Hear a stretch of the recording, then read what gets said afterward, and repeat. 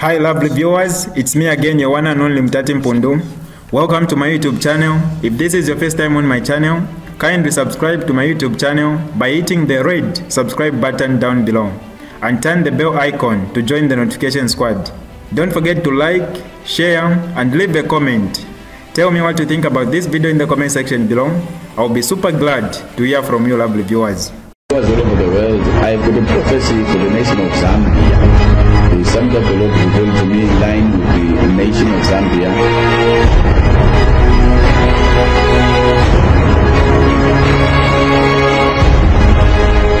On the 30th of August 2022, the man of God, after spending days in prayer, came back with a message from the Lord regarding the Republic of Zambia.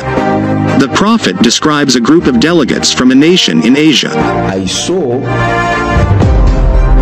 people, or rather delegates, people from a nation in Asia, coming in. Pay attention to the word delegates. The prophet of God pointed out that it would be delegates or representatives from a nation in Asia that the president of Zambia would sit with and discuss investment in line with lithium and platinum. And they will be speaking of investment. And they are going to speak of investment in line with lithium and also platinum. The prophecy was given on the 30th of August, and now 3 weeks have passed, just 3 weeks after, and the prophecy has come to pass. On the 19th of September 2022, a news article and/or news report was released, stating that President Hakainde Hichilema held trade and investment talks with Indonesian Minister of Maritime Affairs and Investment Mr. Luhut Biznar Panjaitan. The report was further reiterated or emphasized by a social media post released on the official Facebook page of Zambian President Hakainde Hichilema on the 20th of September, stating the same, that the Zambian president held trade and investment talks with delegates from the nation of Indonesia. This is amazing. Remember, I stated to take note of that the man of God mentioned it would be delegates, and as we have seen, it was the Minister of Maritime Affairs and Investment with whom the meeting was held with, and not the Indonesian president. Another point of interest is, the trade and investment meeting was not the major meeting that the Zambian president had traveled to the United States for. The president had traveled to attend the 77th United Nations General Assembly meeting.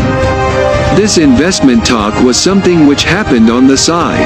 How was it that the prophet knew of something that would happen on the side? Something which we believe most nations at the United Nations did not know until it happened.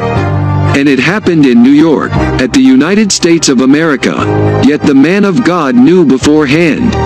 This can only be God. People of God all over the world, we serve a mighty God who does miraculous works through his servant the general prophet e.g. Sibanda.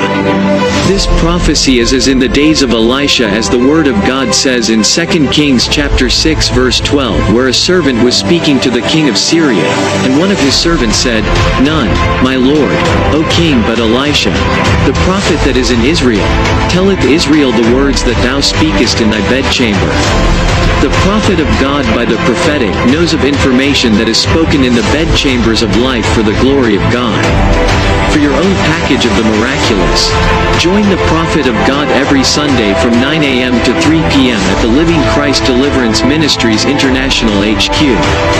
Number 8494 Glenwood, Kwekwe, Zimbabwe. For more info +263 78526 7861.